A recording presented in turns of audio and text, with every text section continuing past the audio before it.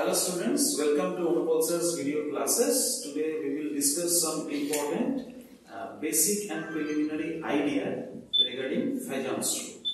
So what is meant by Fajans Rule? Fajans Rule is the one parameter or one conception where we can get some idea about the covalent nature of ionic compound, and that parameter is known as the ionic potential. Here the parameter or the term phi, that is cationic charge by cationic radius. So if a cation has lost one electron, then it will form a cation, and if an element accepts that electron, then it will form an anion. So cationic radius becomes smaller and anionic radius becomes larger. But after losing electron, this cation will attract the anionic nucleus towards itself to get again neutralized, and this parameter is symbolized as phi, that is the cationic charge by cationic radius. So as the cationic charge increases, that means phi also increases, and thereby covalent nature also increases. So if phi increases, then we need to memorize such parameters, that is number 1, the ionic character decreases, number 2, covalent nature or covalent character increases.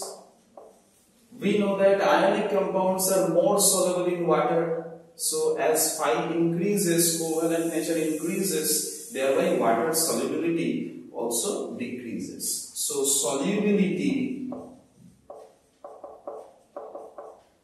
in polar solvent,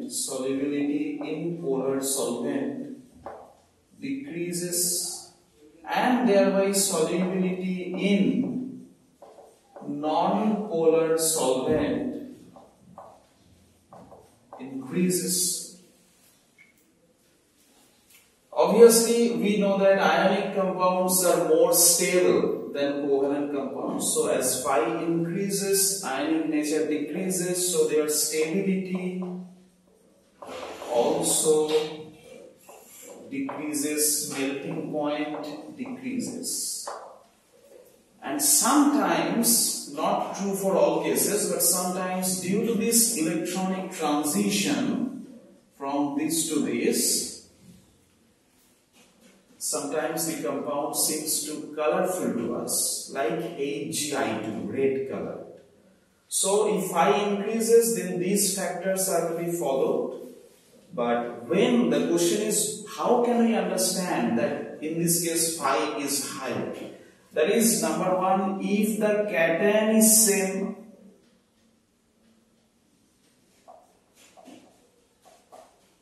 but anionic nucleus increases, because we know here Na plus is constant, but as compared to the Cl minus, Br minus is larger in size, so phi is increased in case of NaBr.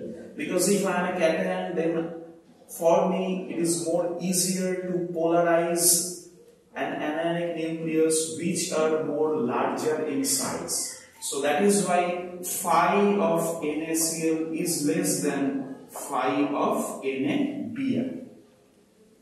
Similarly, if anion is fixed, for example NaCl, and if we take the example of MgCl2, AlCl3, then here Cl minus is fixed, but as it is plus 1, it is plus 2, and it is plus 3, thereby what is happening? This is more electron deficient, so it will attract the Cl minus towards itself in a more rapid manner, and that's why phi value is getting increased. That is why if the question comes that arrange them according to their ionic character, then obviously NaCl must be higher than MgCl, must be higher than AlCl3. So, to get more questions, please subscribe to my channel, and if you think that it is to be liked and shared, please do that. Thank you.